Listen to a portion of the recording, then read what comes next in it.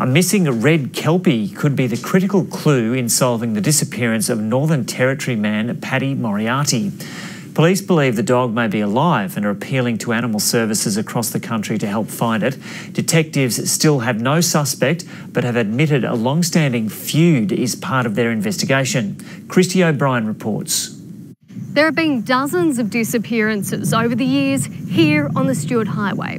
So what is it about Paddy Morriarty's disappearance that's so intriguing? For one, there's only 13 residents in the town of Larimer.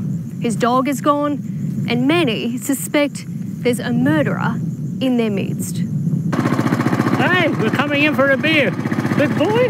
70-year-old Paddy Morriarty hasn't been seen since he drove his quad bike home from the local pub on December the 16th. Searchers of bushland found nothing. Now the dog is the only clue they have to go on. So I want to reach out to all the dog shelters, animal shelters, vets, or any person who's come across or a new owner of a red kelpie cross about 12 months old, anywhere in Australia. Part of their police investigation is a decade-long feud between the town residents. So we're investigating the feuds, and if that feud leads us to working out what happened to Paddy, then so be it, but it's not the only thing that we're investigating. Publican Barry Sharp started selling pies at the pub, putting him on a collision course with his business rival Fran Hodgetts. In the middle of this dispute was the publican's mate, Paddy Morriarty. Geez, you're a darling. In this interview with the ABC in 2011, they both spoke of the tensions.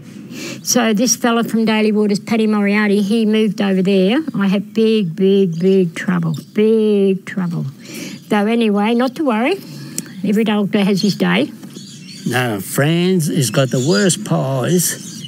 True, I used to go over there and the dog wouldn't eat me pie. We don't know nothing.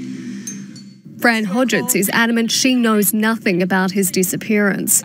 She also wasn't his only enemy. I'll be honest with you, I felt like breaking the guy's neck sometimes, but it never happened. The theories are running wild. 2% might be aliens, right? There ain't no aliens that have captured Paddy, and if they had done, they would have dropped him back by now. Christy O'Brien reporting there on the mystery in Larimer in the Northern Territory.